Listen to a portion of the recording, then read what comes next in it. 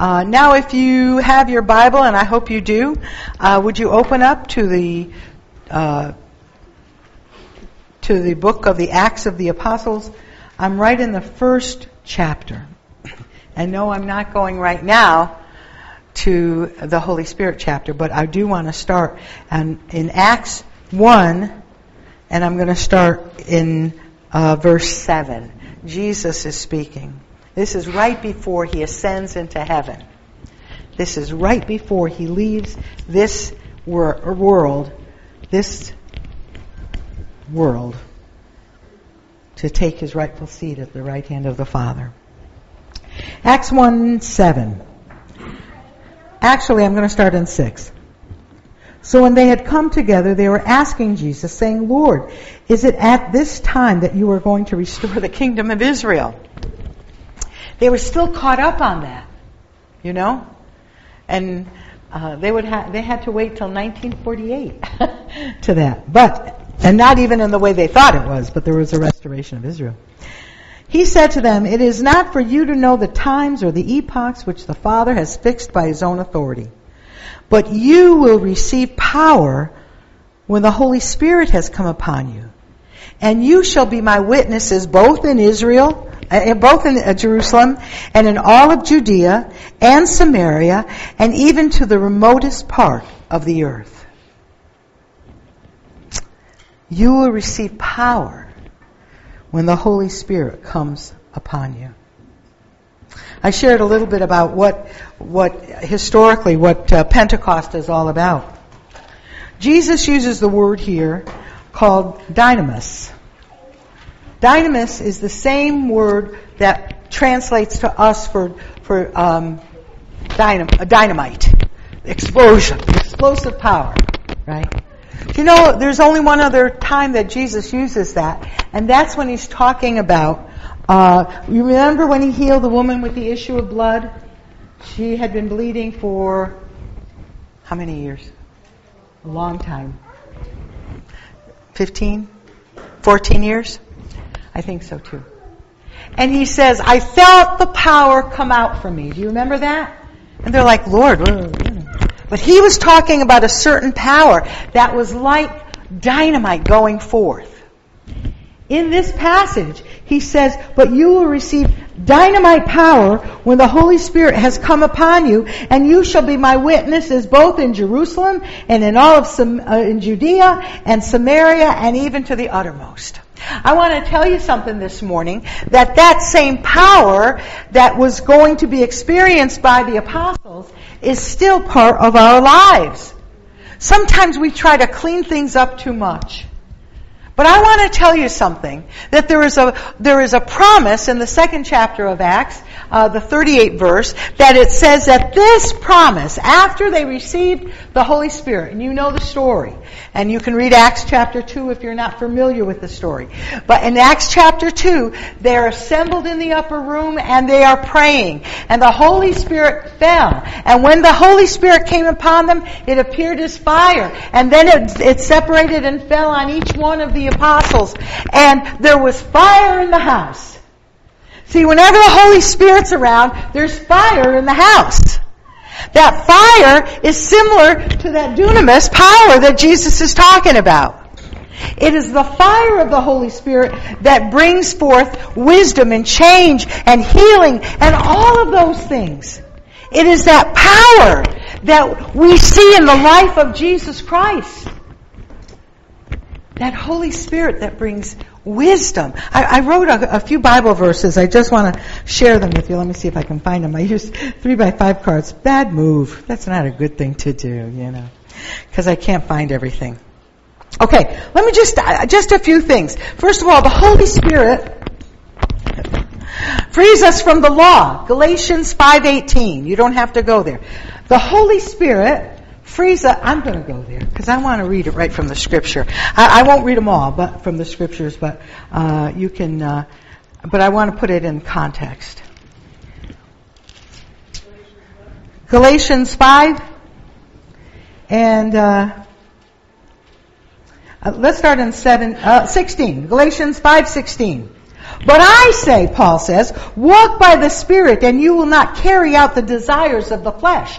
If we are walking by the wisdom and power of the Holy Spirit, we're not going to get caught up in some sexual immorality. We're not going to get caught up in some kind of a Ponzi scheme or selling something out or burglary or any of those other things.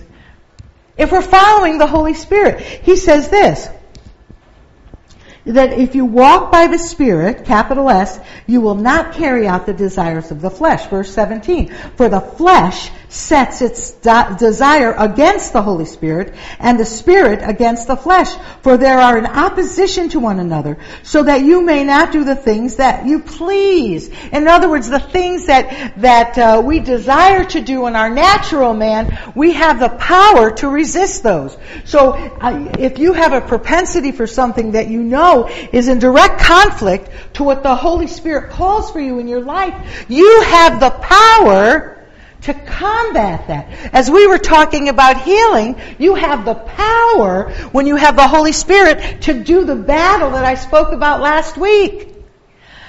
You see, our desires, our fleshly desires, go absolutely against the holiness of God through the Holy Spirit. It is by that we live our lives. That's good stuff. And I'm not even to my verse yet. That was good stuff.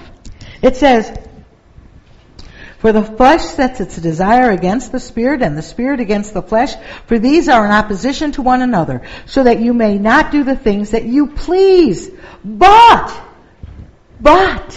if you are led by the Holy Spirit, you are not under the law. You are not under the law. All those laws and regulations. Some of us came from a church that was filled with laws and regulations. We are not under the law. Why? Because if the Holy Spirit has control of our lives, He does battle for us, and He shows us what's of God and what's not of God. So we don't need to have somebody saying, "Oh, your skirt's too short. Oh, you're not wearing your hair in a bun, ladies. Oh, I got saved. Let me tell you." Oh, we don't have to worry about that. We don't have to, did I break this law? Did I break this law? Did I break this law? Do I have to go to confession every Friday night or Saturday afternoon? Did I do this? Do I have to do this? Oh, God, bless me, bless me, bless me. But that doesn't mean we don't repent. That means that if your desire is to follow the Holy Spirit, you follow out of your heart and not of your flesh. You see how it's a much higher calling? Some people try to mix Old Testament and New. I got to tell you, Jesus is the fulfillment of the law. And if you're with the Holy Spirit, you don't have to worry about the law. It says it right here. But if you are led by this, there is a but though. But if you are led by the Spirit of God, you're not under the law. And is somebody going to be happy about this morning? Or am I going to have to dance a Holy Ghost dance just because I can't stand it. I can't stand it. When you think about what they had to live under in the Old Testament, then came Jesus. Then came Jesus. And He prepared us those 3 years for the coming of the Holy Spirit. The whole Old Testament, there's Isaiah, there's Daniel, there's a whole lot of them talking about the coming Messiah, preparing us for Jesus. Jesus comes and He prepares us for the Holy Spirit. Oh, come on. There is power. So, the Holy Spirit frees us from the law. The Holy Spirit dwells inside of us. Yeah, amen. Get rid of those demons. The Holy Spirit brings wisdom. I want to go backwards a little bit to Isaiah, because one of Isaiah's prophecies does it. I'll go there. You don't have to go. But I'm going back to Isaiah 11. Let me find it for you. I'll read it. But it's good. Isaiah 11, and I'm starting at the very beginning of Isaiah 11. Isaiah says, "Then a shoot will spring from the stem of Jesse, and a branch from his roots, and will bear fruit. The Spirit of the Lord will rest on him." He's talking about Jesus, the root of Jesse. Then it says, "The Spirit of the Lord will rest on him. The Spirit of wisdom and understanding, the Spirit of counsel and strength, the Spirit of knowledge and fear of the Lord." Those are the things that were prophesied that the Holy Spirit would bring through Jesus. If he brought him through Jesus, he's going to bring him through us, if we're open for him. The Holy Spirit brings about God's children. Romans 8:14. In 1 Corinthians, I'm going to go there. In 1 Corinthians 12, we all know this one, but I'm going to read it anyway. 1 Corinthians 12, and let me just quickly read it. I'm going to start right at the verse 1. "Now concerning spiritual gifts, brethren, I don't want you to be unaware. You know that when you were pagans," we were pagans before we accepted Jesus. We would believe anything. We would go anywhere. We were without direction. We did what our flesh wanted us to do, and if we got in trouble, we got in trouble. If we wanted something, we took it. It was all about us. It's not that way anymore. He says, when you were pagans, you were led astray by the mute idols. However, you were led. Therefore, I make it known to you that no one speaking by the Spirit of God says Jesus is accursed. And no one can say Jesus is Lord except by the Holy Spirit. Now, there are varieties of gifts, but the same Spirit. And there are a variety of ministries and the same Lord. And there are varieties of effects, but the same God who works all things in all persons. And then he goes on for the next 4 or 5 verses to talk about, to this one is given the manifestation of gifts, to this one is the gift of healing, to this one gets this gift, this one gets this gift. But the point he's making is that we are living afresh, anew. That in our old days we went this way and that way and this way. But now we are speaking that God, we are speaking through the power of the Holy Spirit. And he doesn't come alone. He brings gifts. Isn't that good? I always had an aunt who used to bring gifts. I loved that aunt. When I was a kid, oh boy, Aunt Alice is coming. She's the one that brings gifts. The Holy Spirit comes not just to be some sort of entity in your life like a ghost. We used to call it the Holy Ghost, right? And then finally everybody got together and they said, that's weird. And people have, ooh. I still refer to him sometimes as the Holy Ghost just because of my background. But the Holy Spirit comes bringing gifts, restoring our faith, giving us wisdom and understanding, giving us the focus to go forward, even when we don't even know where we're going. My goodness, where are we headed? I don't know, but I'm following the Holy Spirit. I don't know. I may be going up to New Hampshire to some Catholic church someplace with all this thing. I'm going. If the Holy Spirit leads, I'm going to go, because He's got a plan. Now, in all of that, I want to just tell you that this power that was received on Pentecost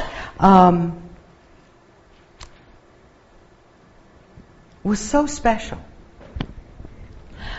I want you to, I'm going to go to Acts 2 now, but I want to point out a few things. Now, Acts 2 is the day of Pentecost. But I want to tell you that Acts 2 was very interesting. They had gathered in the upper room and waiting for something called the Holy Spirit.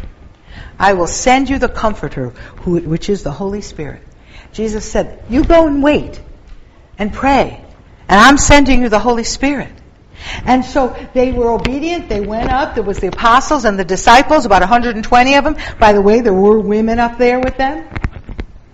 And so they're praying. They were doing church business in the upper room.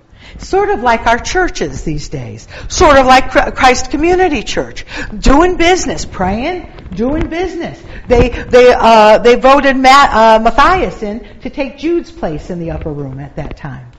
They were having conversations. They were praying. They were going about the business of, they didn't call it that at that time, but the early church. But something was going to break through that changed the course of the Church of Jesus Christ. In just a few hours, something was going to change them forever. Prior to this moment, I've said this before, you probably know exactly where I'm going, but prior to this, you have Peter who says, let's go fishing. He was ready to go back to the life that he knew before Jesus. He was ready to go BC. And so many times I look at people, it's heartbreaking for a pastor. I see people who come to me and say, the Lord is leading me out of the church. And I go, okay, where's He leading to you? I don't know, but He's leading me. He's leading you out of this church to a place that you don't know. Yes, sort of like Abraham. I see. So you're Abraham. And so they leave. And they wander. More like Moses. And they never find a home. They never stop. It's heartbreaking. Because whether they're afraid of the discipline that I preach, or whether they're afraid to take the next step, or maybe they're just bored. Maybe they say, well, I've heard all of her sermons before. Whatever it is, whatever the devil has whispered in their ear, they leave from where God has placed them to go somewhere where they don't even know what they're doing. And you can tell, because some people have left here 3 years ago, 4 years ago, and are still not part of a church. They're not getting fed. They don't have a pastor who cares for them and loves them. They don't have a church body that is in it with them to win it. It's a heartbreak for us because we know, listen, this is not a life for wimps. There should be a book. Church life is not a life for wimps. It's not. We struggle in this church. All of us have our issues. There are issues within this body that we have to deal with. There are times when we get tired. I look at Jim and Ben and Karen and all of that they do, Cheryl and all that people are doing physically around here. And I go, oh, they look tired. What can I do? They look tired. And I can't help them. I pray for them. And I want to encourage them. It's not easy walking with the Lord. The Lord calls us into a sacrificial life. The Lord calls us into a discipline. The Lord will discipline us if we aren't following closely. Why? Because He only chastises those that He loves. Do you understand how important each one of us is? That each one of us has been given gifts by the Holy Spirit so that we would upbuild the body. See, we don't get how important we are. I see it every day. I can tell you, even where I work at Southington Care Center, you get together with the housekeepers or the laundry people, and they go, oh, we're nobody. We're just the laundry people. We're in the basement. And I want to say, you're just the laundry. If you don't do your job, we're all going to stink around here. Tell me you're not more important than some of the administrators we've got hanging around here. Do we do that here to one another? I pray not. Because every single person has a gifting from God. Every single person is as important as the next person and is as important as the pastor who's trying to lead them. Every single person. The question is, have we opened our heart to that power? Have we asked the Holy Spirit in? Have we been baptized in the Holy Spirit? Jesus breathed on the apostles along the Sea of Galilee and said, receive ye the Holy Ghost. That was a clear distinction. He breathed on them. So as Christians, symbolically, He breathes on us. He gives us the Holy Spirit. But there's another step. Some people teach that it happens all at once. And do you know what? After studying the scriptures for more than 25 years, more than 30 if I want to be honest, I see very distinctly that there are two separate instances every single time. Let me go to here a little bit. When the day, chapter 2. And when the day of Pentecost came, they were all together in one place. And suddenly there came from heaven a noise like a violent rushing wind, and it filled the whole house where they were sitting. And there appeared to them tongues of fire distributing themselves, and they rested on each one. So it wasn't just the apostles. I'm reading this now, and I'm realizing it was, I just always traditionally thought it was the apostles. It says it rested on each one of them. So everybody in the upper room had this little tongue of fire. Remember the pictures? I was never really sure what that was. Sort of looked like, alfalfa, kind of the tongue of fire coming off your head. But it was a visual representation, of course, But you know what happened? That Holy Spirit fell and then it was distributed. I got to tell you, this is very important. This mimicked what God did in the Old Testament, and I'll tell you why.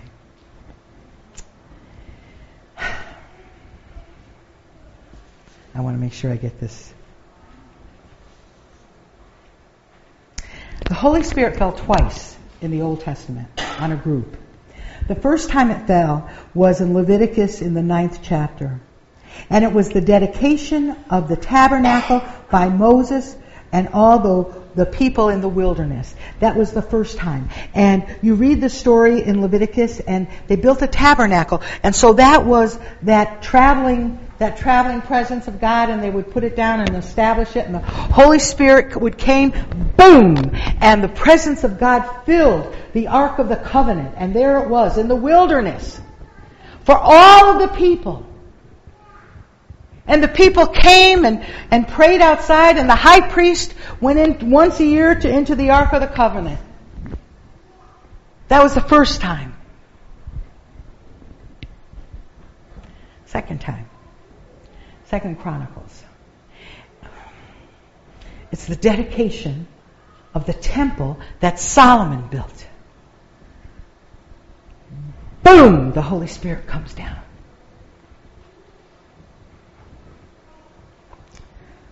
When you read that story, you see the people are overcome. That each one of them felt God's presence 2 times. The Holy Spirit in the New Testament comes when Jesus breathes on the people. The Holy Spirit comes when they're in the upper room. The second time. But in the upper room, something happens. The first time, as the Holy Spirit comes in that upper room that day, it comes as an entity, a fireball or something, the mighty sound of rushing wind. It's something supernatural is happening. The Holy Spirit is making himself known, right? Sort of like what they did at the tabernacle. Everybody saw it. Everybody experienced it. As a whole, he was dealing for the first time with the tabernacle to bring worship to the people, to worship Almighty God. That was when the Holy Spirit entered that upper room, that's what happened. And then what happened? Then it was the Temple of Solomon already again. Where each person, what does God say about us?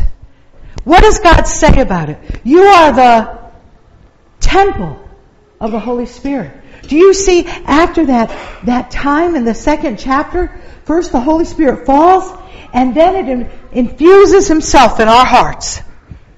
And then we go out with this dunamis power. But do you understand that now you know why the Holy Spirit dwells within us? So if the Holy Spirit dwells within us, the power of God falls and continually brings us forward in power, love, admonition, glory to God. I want to tell you that if you have not experienced the power of the Holy Spirit, I want you to ask God. I'm going to be here after service. I want to pray for you because I want to tell you something. That without that power, we are missing the Holy Spirit. And you may say, well, I don't talk in tongues. I didn't ask anything about the gifts.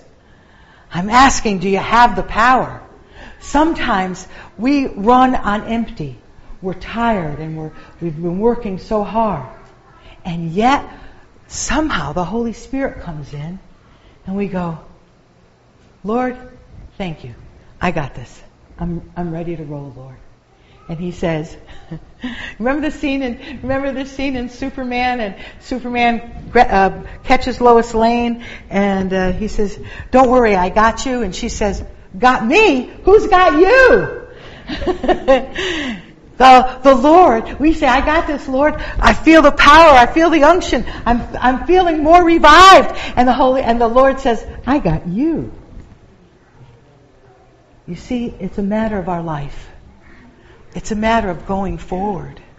After this, the apostles never turned back, fully knowing they faced martyrdom, fully knowing that they would be ostracized, that they would be imprisoned and beaten, fully knowing that they have given it all to Jesus Christ. We talk about revival. You know, I have to tell you, I've been asking the Lord. Honestly, I said, Lord, I don't know what's going on. Why aren't we growing? Why aren't there more people here? What am I doing wrong? What can I do? How can I inspire? And I got to tell you that unless we get a handle on the fact that we submit ourselves to the Lord, and then the Lord brings about the change in us and the change in the church, we're never going to go forward.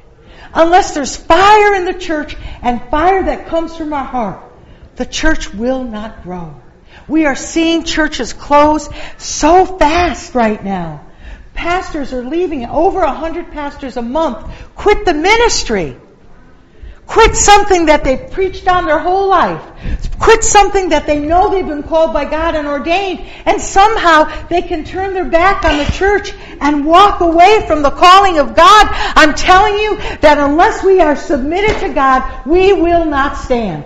Christ Community Church will not stand as a church collectively, and we will not stand. We will, as we look at others who have left and are wandering in the wilderness, we will be as they.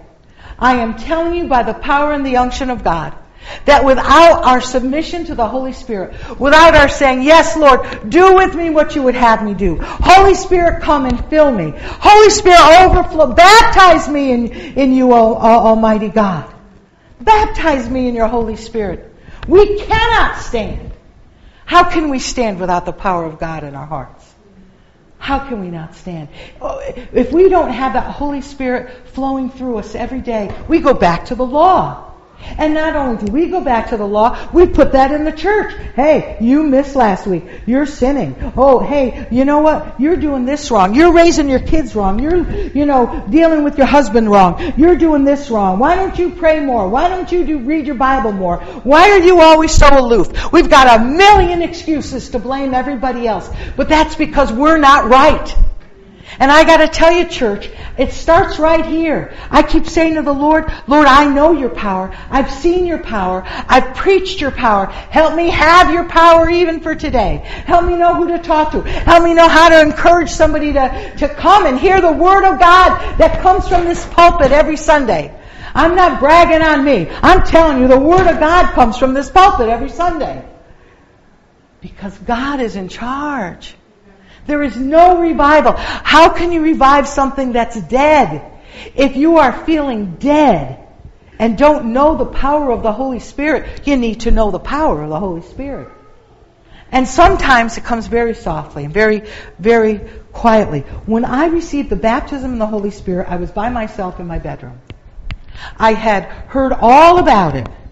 I came back from the convent. I had started to go back to that little fundamentalist Pentecostal church where they all had the Holy Ghost, shakes and all that. I loved it. But I had never received what they were talking about. And one night, I was going to bed, went upstairs, knelt by my bed for my evening devotions. And I just said, Lord, if it's true, I need it. I need the power of the Holy Spirit in my life. Will you baptize me in your Holy Spirit? I wish I could say. And then the heavens opened up. Boom! I was laid out flat. It didn't happen. And I closed my eyes. And I felt the peace of God come to me. I felt His hand in my heart. And I felt at peace with God. And that's all I thought. And I went to bed. And the next morning, as I walked across campus, somebody said, "What's with you?" I said, "What?" They said, "You've been smiling all during class.